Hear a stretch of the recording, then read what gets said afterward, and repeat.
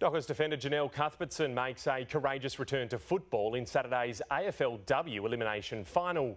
Just 7 weeks after breaking her jaw, the All-Australian is back to shut down the Kangaroos. The smile says it all for one of Fremantle's best. Feeling really good and really confident, ready to go. Janelle Cuthbertson's finals fling underway after fracturing her jaw at training at the start of last month. I couldn't eat for about 2 weeks. I was on just smoothies, and I can't feel the left side of my face still, so eating on the left is still pretty challenging, but at least I can eat solids and food now at least, which is a good thing. A full week of contact drills has the 31-year-old primed for the biggest match of the season.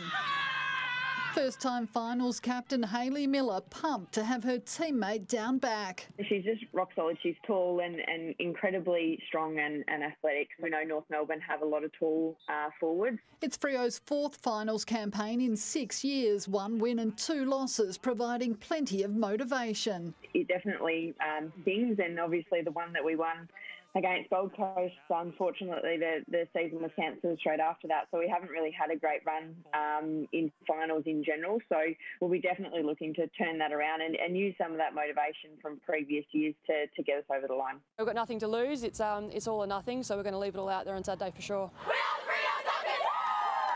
Tanya Armstrong, 9 News.